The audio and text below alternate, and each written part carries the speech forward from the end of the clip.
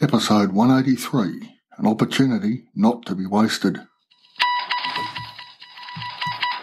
This is the World Organic News for the week ending 26th of August 2019. John Moore reporting. Decarbonise the air, recarbonise the soil. As I record this episode, the 25th of August, I'm celebrating 14 years of a new life. In the early hours of the 25th of August 2005, I died twice from pneumonia. I got better. There were no tunnels of light, but there was a trip to the River Styx. No ferry, no jetty, just the jet black waters of the river boundary that keeps us from the underworld. Over the past 14 years, many of the things I saw that night have come to pass. Some things are yet to pass, and some visions still puzzle me. The big question of why am I still here hasn't so much haunted me as not really arisen. The knowing that I had something to do, and I would know when that time came, has sustained me. The current global situation may or may not be why I'm still here.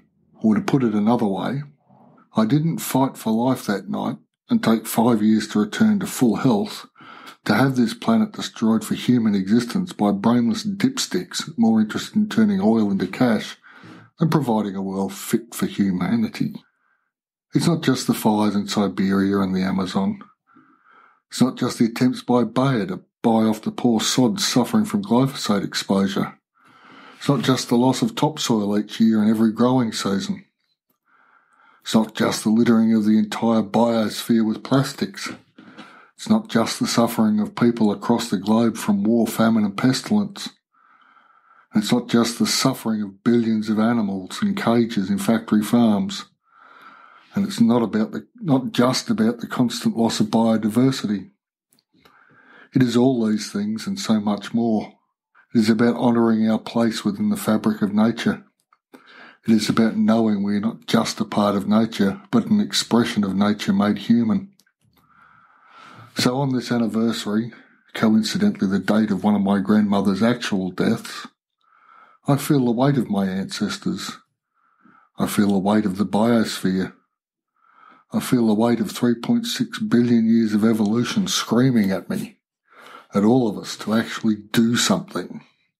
We know what has to be done. I've covered regen ag, pumped hydro, wave energy, solar PV, wind, Costa Rica going fossil fuel for months at a time. It's all there.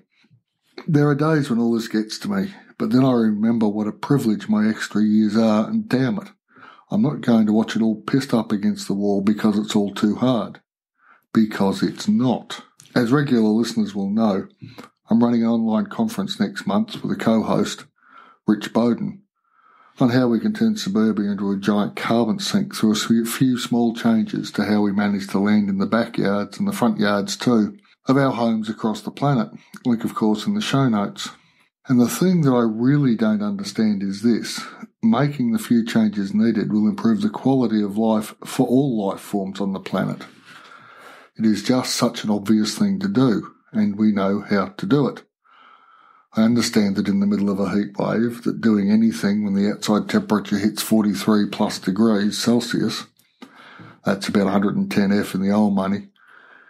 But we need to start now, or these heat waves are going to come earlier and last longer. So as the extra years I've been given are coming no matter what, won't you join me and other like-minded people across the globe in making the changes needed? Together we can decarbonise the air and recarbonise the soil. Thanks for listening. I'll be back next week.